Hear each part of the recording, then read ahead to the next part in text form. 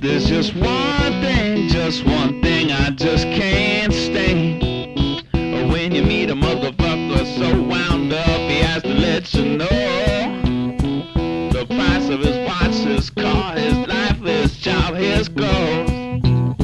So what now, motherfucker? Am I supposed to be impressed? A motherfucker like you makes a motherfucker like me get no rest.